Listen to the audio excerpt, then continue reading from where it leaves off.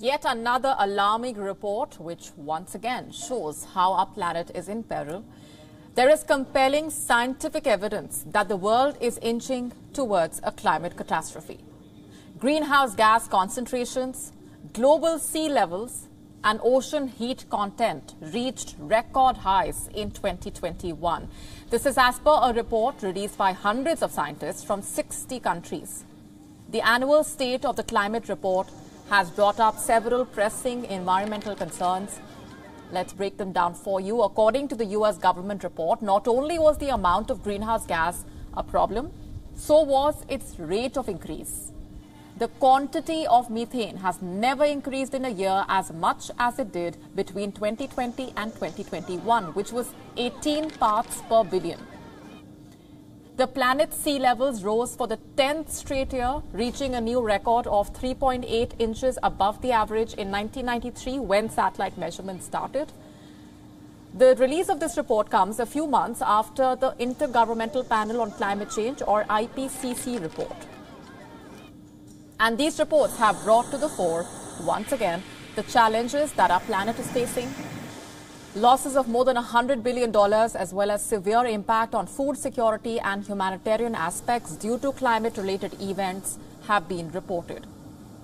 The report also mentions that tropical storms are expected to increase as the planet warms up, and mentions Typhoon Rai, which killed nearly 400 in the Philippines in December, and Ida, which swept through the Caribbean before becoming the second strongest hurricane to hit Louisiana after Katrina.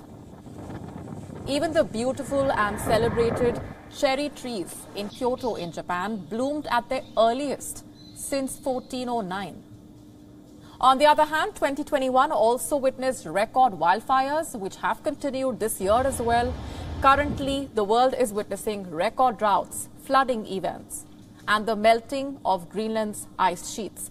Even without any future warming, there will be major effects for low-lying areas around the world that are home to hundreds of millions of people.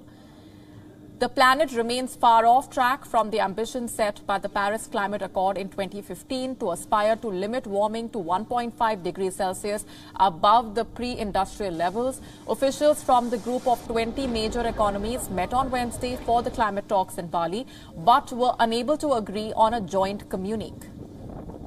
In August, the US pushed through the most expansive government package ever to address emissions from the world's largest economy. The effort will invest heavily in clean energy and comes as California moves to require all cars to be zero emission by 2035, a decision with far-reaching consequences for the automobile industry. However, to limit warming to 1.5 degrees, countries will have to work together.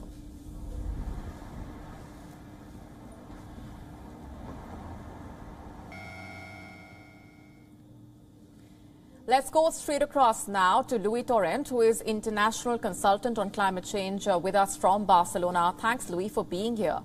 What is your reaction to this annual State of the Climate report, which does raise a lot of environmental concerns? Hello. I would say that this is a red alert report. Earth's greenhouse gases were at the highest on record, but not just for the CO2, but also for methane and nitrous oxide, which means that we have reached the highest concentration in the last at least 800,000 years. So 2021 was among the 6 warmest years since records began in the mid-late 1800s.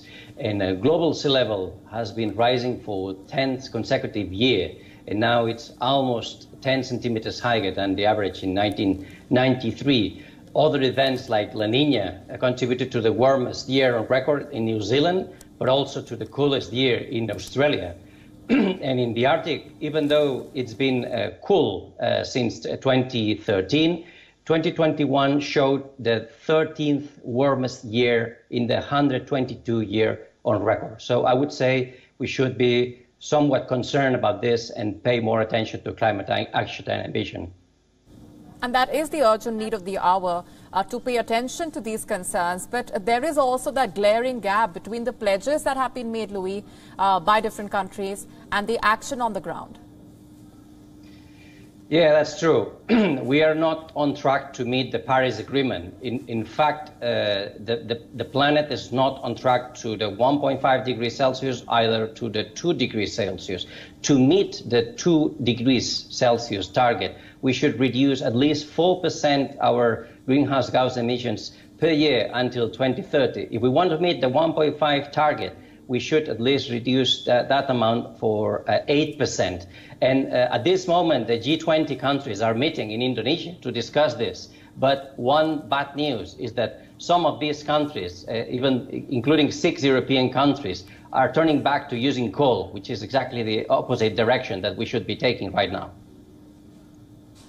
Right. And since you mentioned that, what would you like to say to those who doubt the climate crisis impact, who doubt that climate change is actually resulting in these extreme weather events that we are witnessing around the world?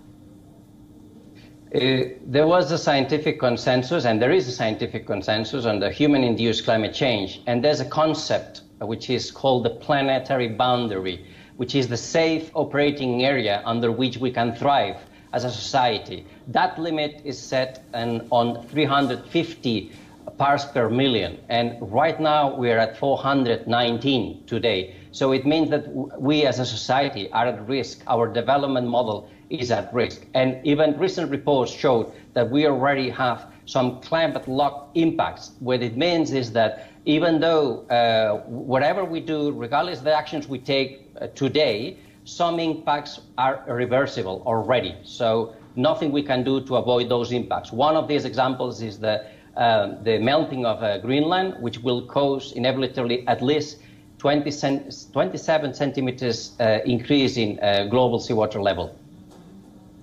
Louis, we are leaving it there for the moment. Thanks very much for being here on the broadcast.